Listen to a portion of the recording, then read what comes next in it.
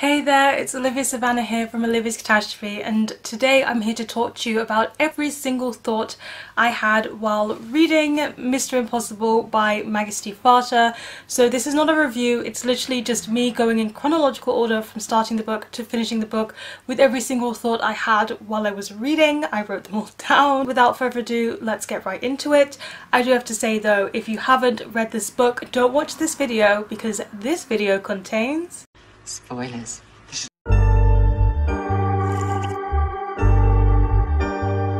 First thought was a continuation from Call Down the Hawk, because in Call Down the Hawk I really hated Bride as a character and Bride was not even present yet, and then we meet Bride and I also don't like him in this book. I thought that he was just so arrogant, and I hate teachers like him who are ones who think there's only a certain way of doing things, ones who want them to subscribe to your idea rather than letting you open answer things and, you know, answer outside of the box sometimes. I hate that he emotionally manipulates them. I felt like it was very easy to see that he was emotionally manipulating Hennessy and Ronan, and I also didn't like the way that he called them his dreamers, as if it was like possessive and ownership. I didn't like any of that, and I was sincerely hoping from the beginning of this book that Bride would turn out to be a villain. As the book went on, you could definitely see that he was trying to cut them off from their friends and family and just, you know, only depend on him, and I was like, these are just red flags after red flags. I also realised that I liked Hennessy a lot more. I could see that her character had changed distinctly and she was not the person that we'd known before.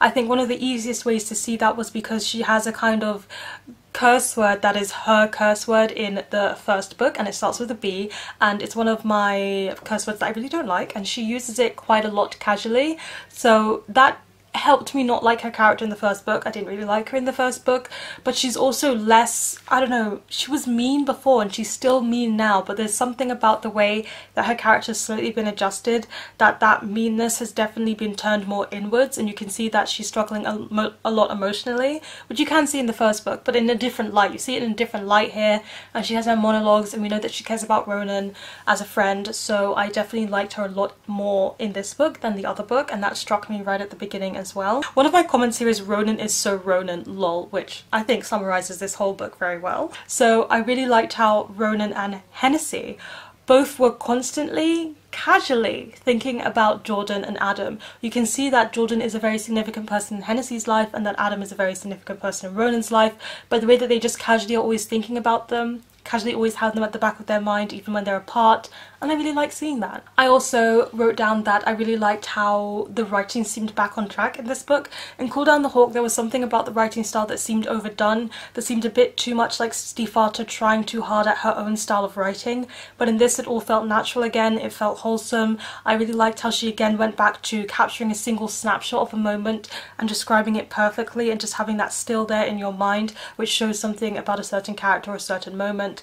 I really liked that. I also thought her writing was just magical and lyrical and beautiful and fantastical, but not overdone like it seemed to be in the first one. I didn't like that the car that Ronan makes was called the burrito. I had an interesting discussion with Jade because she says that Ronan just names everything, and Ronan was the one who named the pig in the first book, so it makes sense that everything has a name like that. He names all the things that he creates, but I was like, personally, immediately I was like, I don't like that the car is called the burrito and it's the significant car, because it feels too much like a pig ripoff, the Camaro ripoff, and I don't like when sequel series have those kind of similarities to the original where it's not done in a way that feels unique but it feels like a copy. I'm very fussy with my sequel series like that, so I was not pleased with that moment or pleased with that car, but at the same time, fair enough. I liked Ronan and Hennessy's relationship. I liked seeing their friendship in this one.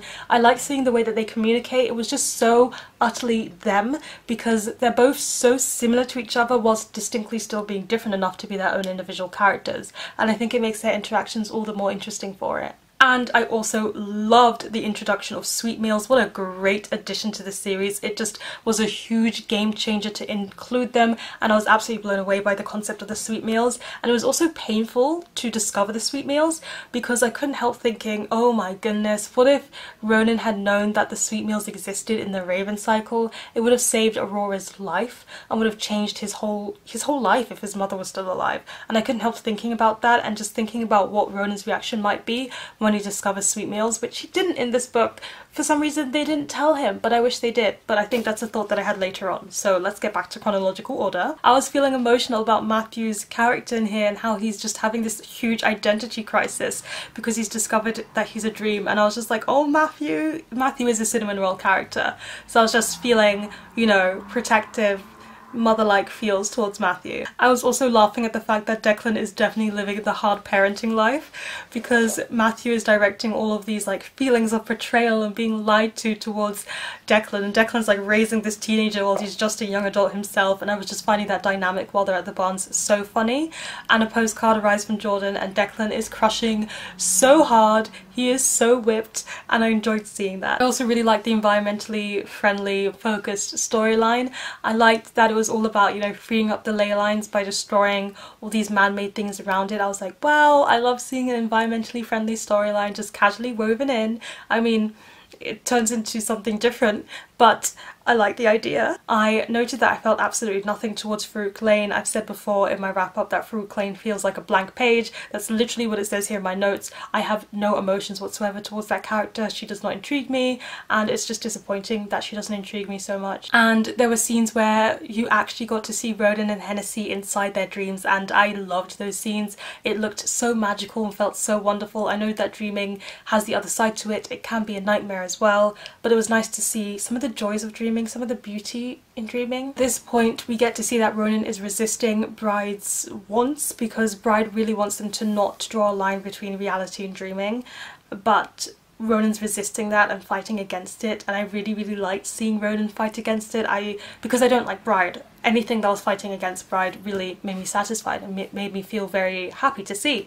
But I also just liked how Ronan's nightmares were around the fact that he couldn't tell the difference, and I think that's very scary. Another one of my thoughts while reading this book is, what happened to Orphan Girl? What happened to Opal? I was wondering where she is, where she's at, because I know she's briefly mentioned in Call Down the Hawk, and I asked Anne from Anne's Bookish Corner about it and she answered my question, but I kind of feel like she should have been included a lot more in this book, so I was a bit disappointed in that. Declan has a moment where he imagines what his life would have been like without Matthew, and as soon as he has that thought for like 2 split seconds, he feels guilty and he feels sad about it, and he just hates himself for having that thought. And it echoes Adam in the Raven Cycle series when he has a thought for 2 seconds when he first comes across Orphan Girl, like, oh, I wish that this dream was dead because then it's easy to bury and get rid of, and then he feels so horrible about having that thought. And I couldn't help seeing the Declan and Adam comparisons in that moment, which I love Declan a lot, so the fact that I had that comparison, I was like, I see why I love them both. Well, Rhiannon was very short-lived, and my thoughts around this whole Rhiannon scene were that I was quite disappointed with how it happened, because I hate when characters are introduced only for them to be killed off immediately, because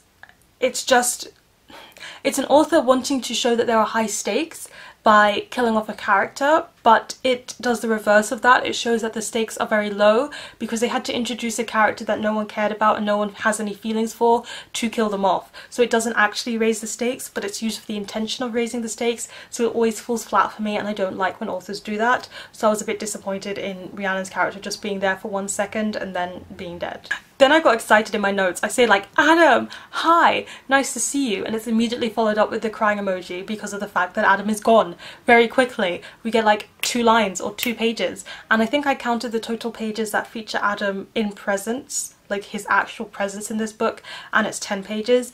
And if I had to give any critique from a personal level on this series, it's that it doesn't have enough Adam Parrish. I am biased. Adam Parrish is my favourite character from the Raven Cycle, but the way that Call Down the Hawk happened, I was like, we don't have enough Adam Parrish, and I fully expected there to be more because of the fact that he is absent at the end of the novel, and I had all these theories about him being kidnapped and everything.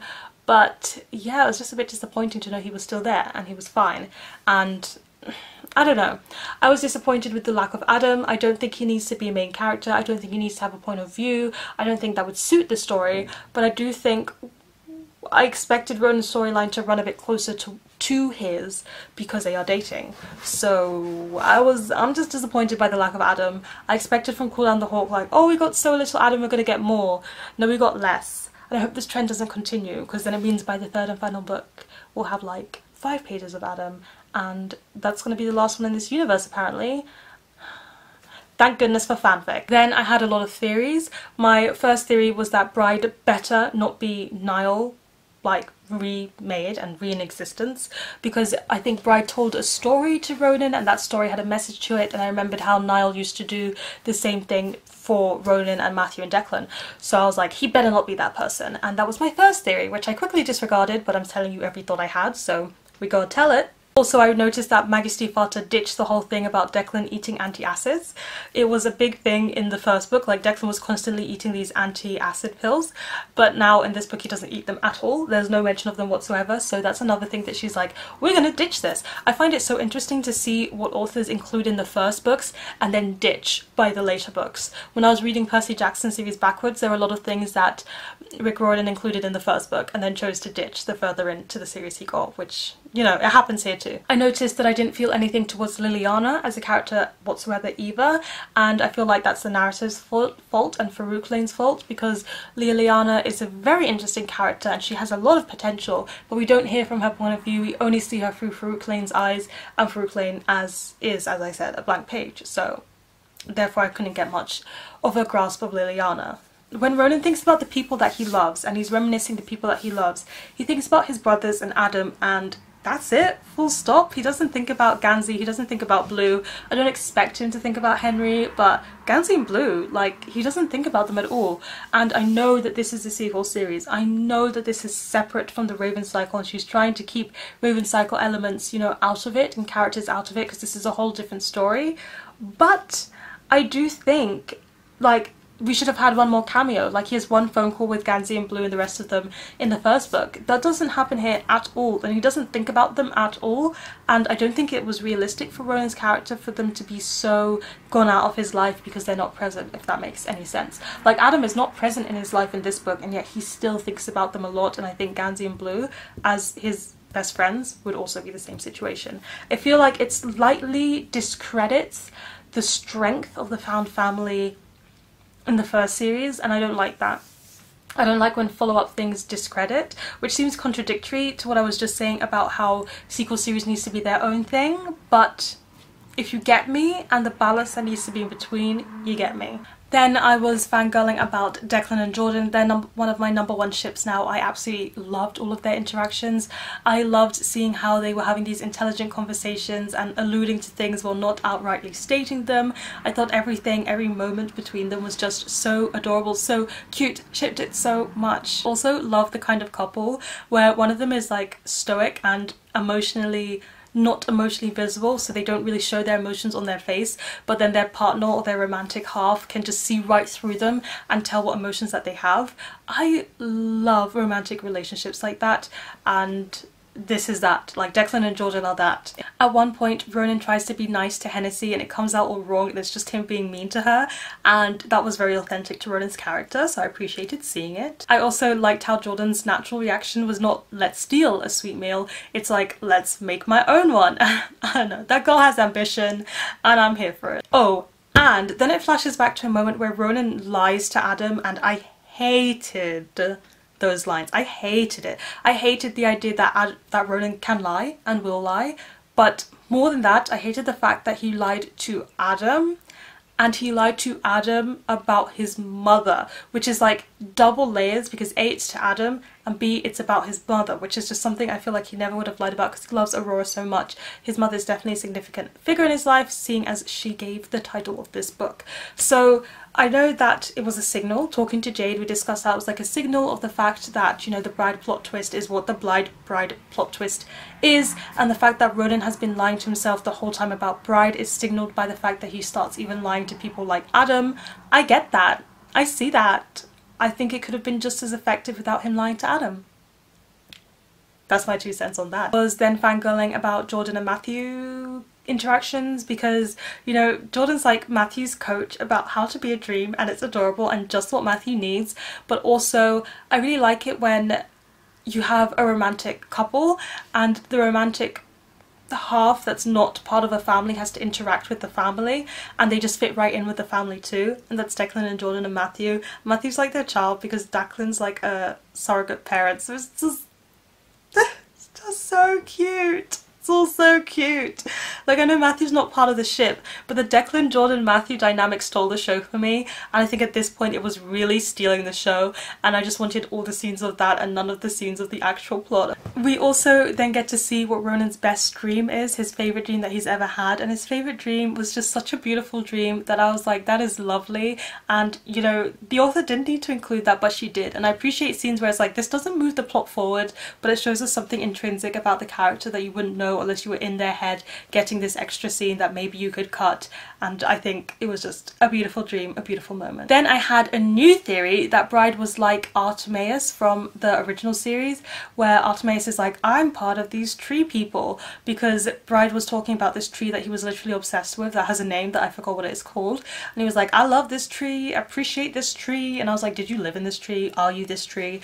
But you're outside of it. So I thought for a second that he could have been the type of species that Blue's dad was. That was my second theory. Then the Farouk Lane Liliana romance came out of nowhere. I did not expect that romance. I could not have predicted that romance, and I also, you know, it came out of nowhere and I was like, that's a romance, and then I was like, I still can't care less because I don't know enough about these characters to care about these characters, and it feels insta-lovey, but whatever, I don't care. Then we have Jordan and Declan on a boat, and it was so cute because it was just such a Declan date. Like, the boat was a cover for something more important going on underneath, and Jordan was disappointed because he's like, this is so boring Declan, not like the Declan I know, which is beyond the boring Declan, all of this exciting Declan. But then it did turn out to be that way, and it was cute, and it was really cute.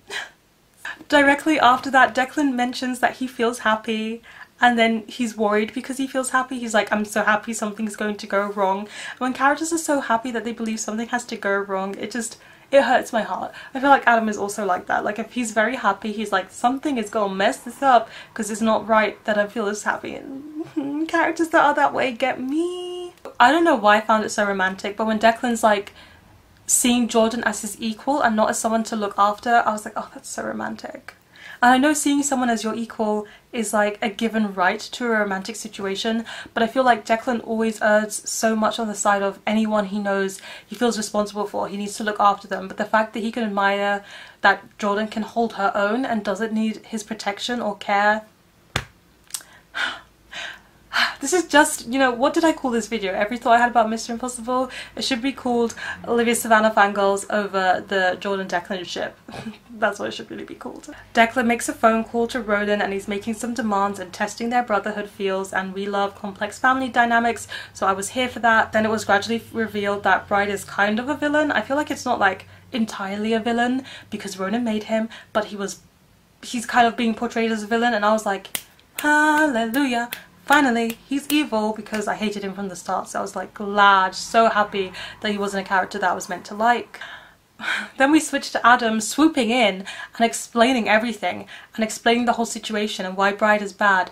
And he just comes in and he's very smart, he's pieced things together in his own time, and he explains it all to us. And I was like, oh, here's Adam swooping in and being the intelligent one, as usual, as he is in the Raven cycle. But in this case, that's all he's here for. Sadness. Then he goes again. Then he goes. Ronan trying to exclude Adam from his life to protect him. It's not one of my favourite kind of storylines, so I was very disappointed in Ronan in that moment. There was one line from Matthew, which was that, it's a quote, it says, he used to imagine the air was a hug that was always happening. And I feel like if anything describes Matthew Lynch, that describes Matthew Lynch, the kind of person that tries to imagine that the air is a constant hug. That line, perfection. I then took the time to admire the fact that Maggie Stiefvater tries to write sweet meals. She takes a concept that is so complex, that is so hard to put into words, the feeling that is put into sweet meals, the feeling that is put into creation of something beautiful, but something personal, but something beyond. And it's so hard to capture that feeling that's unnamed, that doesn't have a word, at least in the English language. And she tries to write it in this book. And I just admire authors who tackle or take on such a big doing in a single story when it's not even the main part of the plot, and I loved how she pulled it off. I think she pulled it off well, and it's a feeling that I love seeing in my own writing, or just seeing or, you know, receiving from other people's creations, creative creations. So it was just lovely to see that. And then the next thought I had was about how Mr. Impossible is just so good that I can't help but down my rating from Call Down the Hawk from 4 stars to 3 stars. And I think it's kind of ironic that her second book was just so great that it made me realise how rubbish the first one was. Not rubbish, but how mediocre the first one was, because I rated Call Down the Hawk 4 stars instead of 5 stars because there are lots of elements to it that disappointed me. I noticed that thing about the writing style not being that great in the first book. I noticed that the first book felt like a prologue rather than its own thing, but also it felt like a prologue to an extent that I was really disappointed. I know that Steve Farter really connects all of her storylines, you see that in the Raven cycle, but I feel like Call Down the Hawk could not stand on its own at all, and I was just disappointed in so many elements. I didn't like Hennessy, I didn't like Farouk Lane, I didn't like lots of the characters that she introduced. So I knew all of those things when I rated it 4 stars, but thinking about it in more detail made me realise that my rating didn't match up to my thoughts and opinions. And I noticed that while reading this book, which is just one of my thoughts, so I had to say it in the video. There was a line that said Hennessy's first forgery was herself, and I was like, Hennessy's first forgery was herself. Like the line with Matthew and the hugs, it was just such a perfect capturing of the character in a single line that I had to applaud that line and just find it perfect. I also just, in my notes I wrote, move over Ronan's nightmares. We've got Hennessy's lace, because in the first series Ronan's nightmares are just the worst thing ever. They're the stuff of true nightmares. No nightmare is worse than Ronan's nightmares. And then we get to this book and it's like, move over. Hennessy's lace, that is the true nightmare. Other people experience it, they can't stand it, so it's just like, that is truly as bad as it gets. I was also thinking about the Lynch brothers like in a line, and how Declan is like the biggest liar of them all, and then Ronan supposedly never lies, and then Matthew is so honest that he can't lie to save his life. And I just found that line up very interesting, and how much lying is woven into the Lynch brothers. Declan's talking to Jordan and Jordan says something funny, or he smiles, and Declan like hides his smile behind his hand, and I really find that really cute. I just find that really cute. I find Declan cute.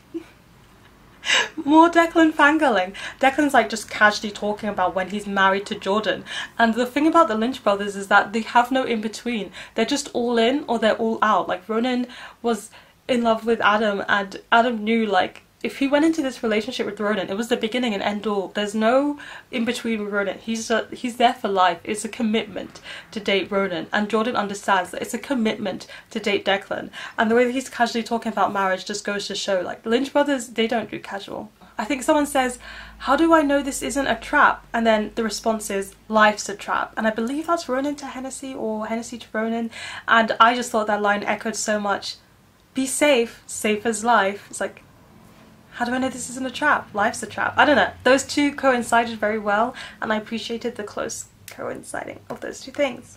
The dream that he has of Matthew and the crow saying make way, honey, I see those connections to the Raven cycle that are discreet enough to not be copying, but just like referencing, and I appreciate them.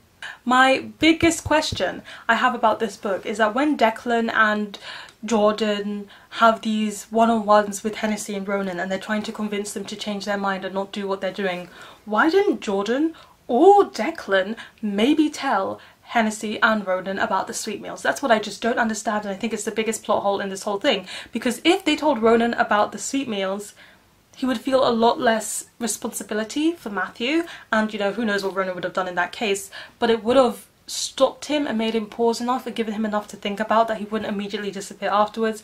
And the same thing with Hennessy, because it would have given Jordan her independence and Hennessy would be less worried. And I feel like that was the biggest weapon that they had in their arsenal for these discussions, and they failed to mention them, and I was like, why? That's useless. The next thing that happened was that Bride revealed who he was, and the fact that he was Ronan's dream, and I think I told you how disappointed I was with that plot twist. I just expected so much more out of the suspense that was building around Bride, and I guess it's a good point, you know, Bride is Ronan's wants and Ronan's dream, and it's a manifestation of what Ronan wanted, so all of this destruction that Bride wants, hey, Ronan actually wants it himself, and you can go into that even more, but I still couldn't help wishing that we had something more, something. It just makes the whole book an internal book, because I thought that this book was going to be an external book. With all of the action scenes that we were getting, I thought it was building towards having an external villain, and it just being about, you know, external. I don't know how to put this into words, but instead it turns it internal. The plot twist is really all about Ronan's character developments and Ronan's wants and Ronan's motivations, and yeah, it makes the whole series actually a character development of Ronan book, which I guess, you know, the Raven Cycle is the same thing, but I feel like the Raven Cycle balanced internal and external very well, and it had a bit of both, while this is now, with the, in light of the plot twist, all internal, and I kind of wanted it to be external, and I didn't downrate the book for that. I gave the book 5 stars nonetheless, because although I want it to be external, it doesn't make it a worse book because of the direction that it went in, just not being what I wanted it to be. My notes was like, I didn't downrate the book because it wasn't what I wanted it to be, and I also didn't downrate the book that there wasn't enough Adam. And the last line of this book, it made me laugh so much. The last line of this book is, "It really was a nice day," and I couldn't help thinking about that gif from Mad Max Fury Road. What a lovely day! So I was very interested in the ending, because while I was not so happy that it was external, what I thought was the most fascinating was the fact that there were so many dreams in this world, and it's a bit of an apocalyptic situation because there are so many dreams in this world, and that's what I found the most interesting, and that's the biggest part of the plot that I enjoyed, the biggest plot twist, and also the plot twist of all of the people hunting Declan and Dreamers are dreams themselves. There's another series that I'm quite a big fan of right now, which is not a book series, that does the same thing, where the people who are hunting others are actually big hypocrites because they are what they're hunting. Anyway, I thought that was great. I thought that was fantastic, and I was a huge fan of it. Declan, Jordan and Matthew really stole the show for me. So while I do want book 3, and I'll be excited for book 3 and I'm anticipating book 3, I'm not as desperate for book 3 as I want because of everything happening. I already know that Declan, Matthew and Jordan are fine and that her sweet meal was successful, so I'm not worried about them. Like, their well-being is secured. So I know it's supposed to be like a big cliffhanger, like what's happening with Ronan, what's going to happen with Bride, what's going to happen in the world, but I'm like, I don't particularly mind what happens there because the people I love are safe. So those were every single thought that I had while reading Mr. Impossible. Please let me know down below, do you agree with any of my thoughts? What were some of your thoughts you had while reading the book, or your end thoughts on the book? Give this video a thumbs up if you enjoyed it, hit the subscribe button if you want to see more, and you know what they say, onwards and upwards. Excelsior!